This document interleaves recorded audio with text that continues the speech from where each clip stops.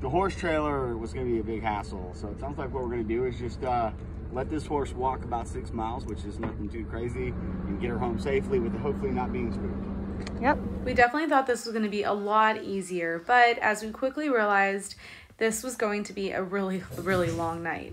Hey, stop. You're gonna walk her the whole way? Kyle, that's gonna take us like over an hour. Then I'll see y'all when I get home. At this point, I was thinking that we might have bit off more than we can chew with this horse, but Kyle was determined to walk it all the way home, so that's what we did. It definitely helps that we live in the same neighborhood. I couldn't imagine doing this walk on a major road where there were other cars because that definitely would have been a challenge. It took us nearly 2 hours to walk this stubborn horse all the way home, but we finally made it safe and sound, and we are happy to report that she is loving her new home.